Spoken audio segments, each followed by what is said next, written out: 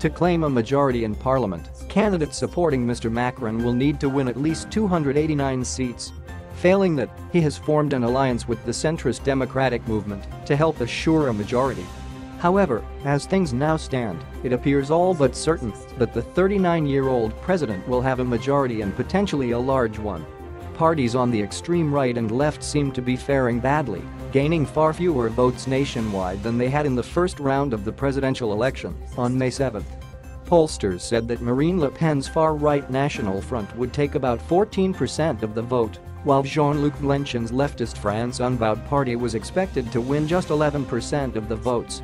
At the same time, the traditional parties on the left and the right have been weakened, with the socialists looking particularly feeble.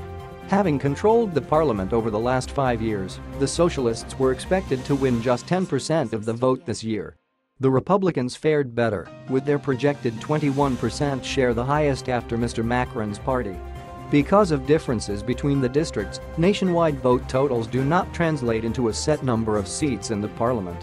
There are frequently runoffs with 2, 3 or 4 candidates, since anyone taking more than 12.5% of the vote is eligible for the second round.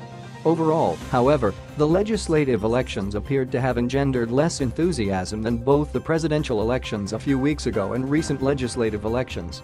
This year, according to exit polls, about 50% of eligible voters cast a ballot in the legislative elections, compared with 57% in 2012 and 60% in 2007.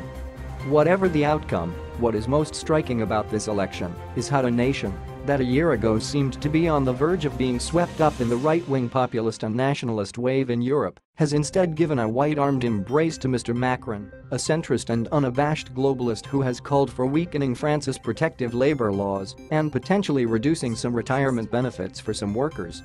The election, if the majority of Mr. Macron's candidates win in the runoff, as it appears they will, seems to reflect the voters' readiness to get on with his agenda. The French president needs a majority in the National Assembly, the French parliament, to pass legislation.